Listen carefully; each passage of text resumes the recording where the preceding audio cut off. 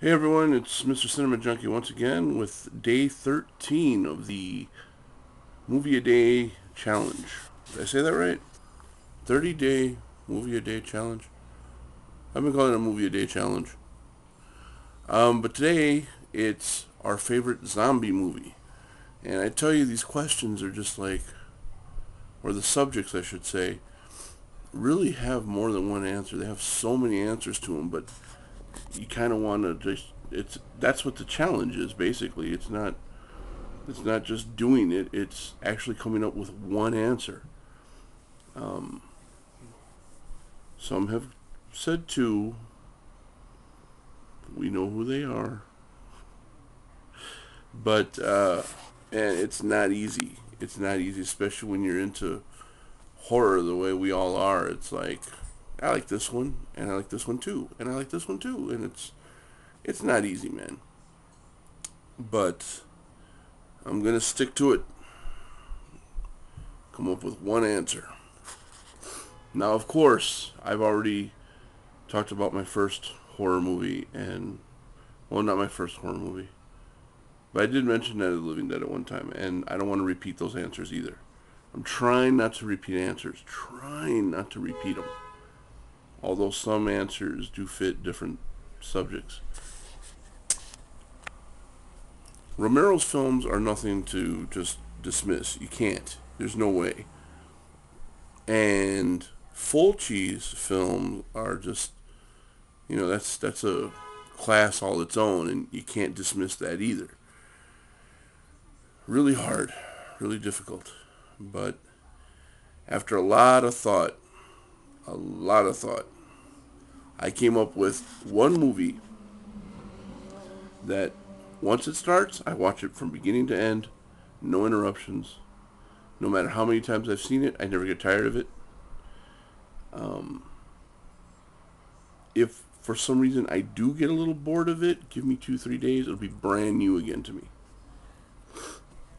And that movie is Return of the Living Dead. It has pretty much everything you want in a zombie movie. And yes, it did kind of change the rules of the zombies. The zombies, up until that point, ate flesh, every bit of the body, flesh. You could kill them with a shot to the head or a blow to the head. Um, and they were lumbering and slow.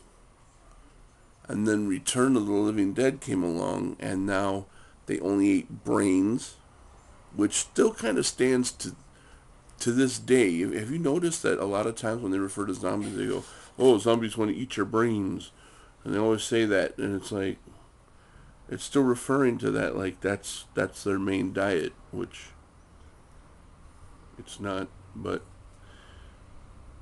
so they only ate brains. You couldn't kill them, and they ran.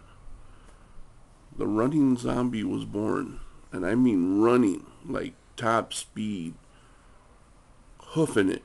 Okay, and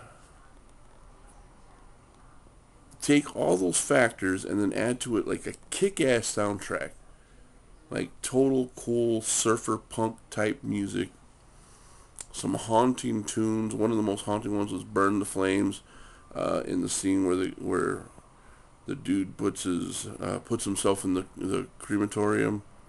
He burns himself because he knows he's doomed. That was a very haunting scene with that music and that scream he lets out. Oh man, chilling. Um, you got a bunch of punk rockers in the graveyard having a good old time. Um, Even though I was never a hardcore punker, I kind of related to the guys in that cemetery. I thought it was. I've been to a few cemetery parties in my time, but we never had anybody like trash there. I wish we did. Woo! Boy, could she liven up a party.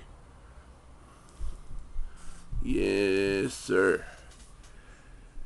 And it had some of the most iconic zombies in there. I mean, first and foremost was the Tar Man zombie, which was just awesome. I still want that figure. Um, then you got the zombie on the walkie-talkie. Send more paramedics. That guy.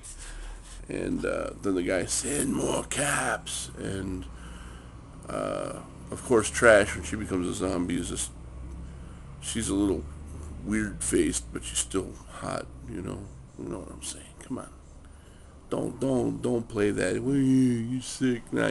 She's hot for a zombie. She's hot. Totally doable.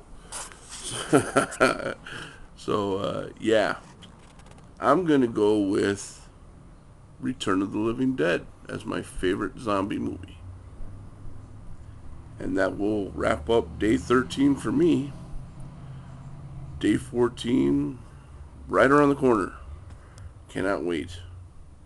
You guys take care. I'll be talking to you soon.